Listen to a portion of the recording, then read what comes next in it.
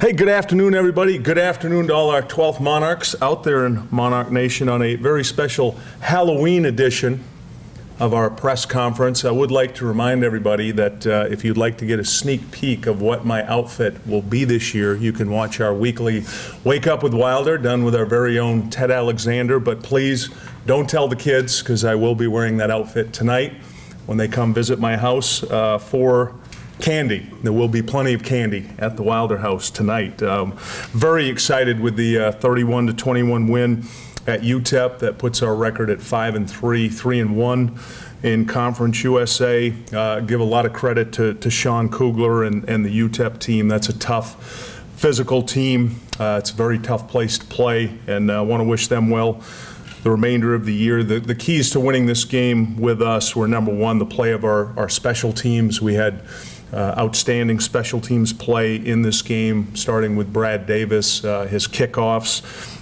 He was getting them down around the goal line. We had a couple, the first two in the game, that we tackled them on their 5-yard line on the first one, and then on their 11-yard line the second one, which was obviously critical early in the game for field position. He also made a 43-yard field goal, which was a career long. So Brad's doing an outstanding job for us. And our punter, Bailey Cate, he had 4 punts, averaged 42.5 yards in this game. So overall, the special teams definitely helped us in this game. Secondly, the play of our offensive and defensive line was critical to our success. Our offensive line was challenged with the amount of blitz that you get from UTEP. They're the top blitzing team in the league, and those guys did a really good job with the communication, starting with Nick Clark, our center. There was a lot that Nick had to do in coordination with David Washington, our quarterback, on making sure we had the blitzes identified. I thought they did an excellent job up front. And then our defensive line, consistently throughout the night with the pressure we put on the quarterback. We only had 2 sacks in this game, but we hit the quarterback a number of times and didn't allow them to get some downfield throws that they were trying to get to with the amount of pressure that we put in this game. And then lastly, Aaron Jones, their running back, who's outstanding. I think he's one of the best in the league. We held him to 94 yards on 25 carries, which is a 3.8-yard average.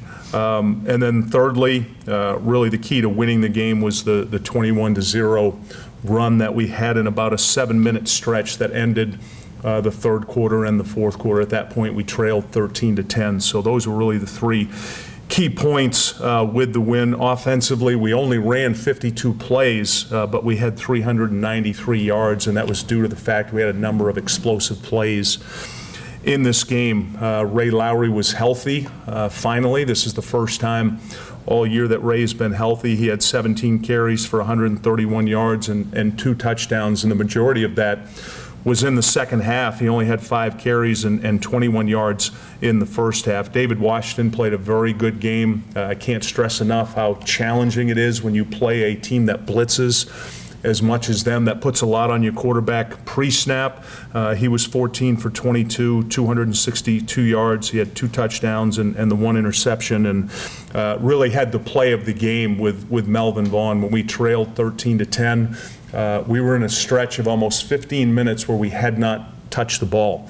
It's the longest stretch I can ever remember in the 30 years I've been coaching. They went on a long drive of about 6 minutes before the half to score, and then they received the second half kickoff and went on almost a 9-minute drive to score. So there was a stretch of nearly a full quarter where we didn't have the ball. And when they scored to start the second half and took the lead at 13-10, we had a critical play. Rashad Coward blocked the extra point. That got us some momentum back. And then the offense went down the field and scored, and we had a 2nd and 10 on their 15-yard line. David was looking to throw an outside route. It was covered. He scrambled to his left towards our sideline, and initially Melvin Vaughn came out of his route and was going to block, and then he worked to just find an opening, and David, as he was about to step out of bounds, flipped the ball with his right hand without looking, a no-look pass to Melvin, and then Melvin ran over 2 guys to score, and that changed the game. That got us up 17-13, got us a lot of momentum back in the game. That was clearly the the play of the game. Jonathan Duhart played outstanding, 5 catches, 155 yards. He had a 77-yard catch where he broke a couple tackles and dragged a defender. I was joking with him about the fact that he got tackled on the 1-yard line. Didn't quite get in, but just a sensational play by Jonathan. And we needed the wideouts to make those plays in this game. With all the man coverage, we had to win in some of those outside one-on-ones, and our guys did. But again, it started up front offensively. The play of the offensive line and the blocking of Melvin Vaughn was critical for us. Defensively, we got off to a fast start. The players on defense really challenged themselves based off how the game started last week to get off to a fast start this week. And you can talk about it, but it comes down to execution, and they executed very well at the start of this game. The first drive, we had the interception by Sean Carter. It should have been a touchdown, but a little bit away from the play. Miles Fox blocked one of their offensive linemen very aggressively. There's an added emphasis this year, which I agree with, by the officials, that if a block or a hit does not need to happen, that they're going to throw the flag to protect the players. And that was one of those situations. It should have been a touchdown. We didn't score. Fortunately, Brad Davis made the field goal there. The second drive, we had the strip by Bradshaw, recovered by Zimenez. So the first 2 drives, our defense got 2 turnovers. And then their third and fourth drive, they were 3 and out before they had those 2 long touchdown drives. And then when we scored offensively to take the lead 17-13, our defense responded from that point with 4 straight stops by their offense. They scored one late to make the final 31-21. So proud of our team and really proud of everybody in our organization. This was 2 very difficult back-to-back trips. We didn't get home after Western Kentucky till 3 in the morning. We didn't get back this week until 6 in the morning. So really proud of everybody for stepping up. Speaking to Marshall, this is still Marshall. As I've said to our players and our coaches, Marshall is Marshall. They've traditionally been the best program in our league. They had a 3-year stretch where they were 33 and 8. And looking back, they've won their last four bowl games that they've played in. This is a very good football team. They played a difficult schedule so far this year. They're excellent on special teams. They've got a very good quarterback, and they're fast and they're physical on defense. So this is clearly going to be a major challenge for our team coming up Saturday night, but we'll continue to keep our goal each week of trying to be 1-0 each week, no matter who we play, and stay very focused on the process of winning, which for us is all about our planning and preparation during the week, and then going out Saturday and executing with the goal of being 1-0. And I'll take questions. Coach, was that play by Washington, flip to Melvin Vaughn, is that something that just happened just fluidly? I mean, is that just him improvising? And no, that's pretty much how I drew it up. Yeah, that was just two guys making a great play, and a lot of credit to Melvin also, because if Melvin doesn't recognize what David's about to do and stays on the block, there's no play. David would have to just hold on to the ball, but Melvin moved himself from behind the defender who was covering him, who came out of coverage to attack David, and moved away so David had a lane to throw it. That was just 2 really good football players making a good play. Good draw.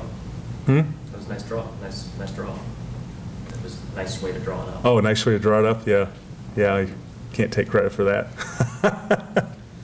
What's different about Marshall this year? I mean, what are they not doing that they've done the last 3 that you've seen on film? What weaknesses do they have that they didn't have? Yeah, the first thing, Harry, is just a very difficult schedule. I mean, they played Louisville, they played Pittsburgh, Southern Miss on the road.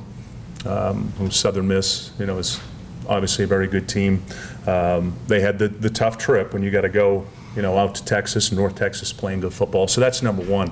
Played a difficult schedule. The difference from what they've been the last 2 years that we played them is traditionally they've led the league in rushing and they've led the league in rush defense, and they're not this year. They to this point have not had the success that you're used to seeing from Marshall in the run game and stopping the run. And, that's putting more more on Chase Litton, who I think is one of the outstanding young quarterbacks in the country. I mean, he's still throwing for over 250 yards a game, but it's putting more pressure. It's allowing people to defend them differently than you've had to in the past. That's the biggest difference I notice is they're not where they traditionally are in run and run defense. You touched on this Saturday night, that you guys aren't necessarily looking at it going for that 6th win. You're looking to winning the East. That's been the mentality all along, has it? Yeah, when we started, when we had our initial meeting at the start of the year and talked about our goals, it was what they've been.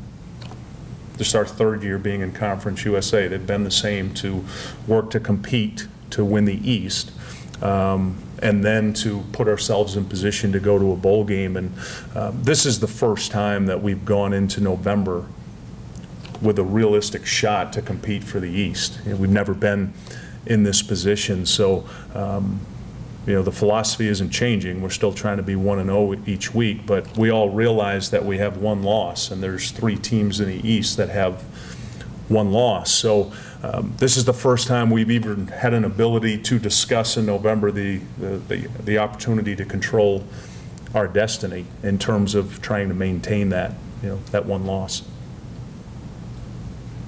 Anything else for Coach? Thank you all for coming. Hopefully tonight, if you do bring your children by my house, just remind them that I'm not a scary person. I'll have a lot of candy available for them. And to our 12th Monarchs, I believe the players would like you all, if you could, to wear black Saturday night, because they will be. Have a great week, everybody.